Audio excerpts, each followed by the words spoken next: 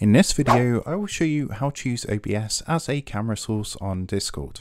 So in order to do this, of course, you want to make sure you've got OBS, the plugin, installed. If you don't have that installed currently, all you need to do is come to the website, which is this one here. And what you want to do is come to the direct link, which is obsproject.com/download. From here, just simply select your operating system. So whether you're using Windows, Apple, or Linux, and then you will be able to download the installer. So once that's downloaded, all you want to do is reload Discord up, and what you can do once you've loaded Discord up is come down to your settings. So if you come to the bottom left hand corner and click on to user settings, and then from here you want to come to the menu on the left hand side and search for the one that's called voice and video, which is this one here.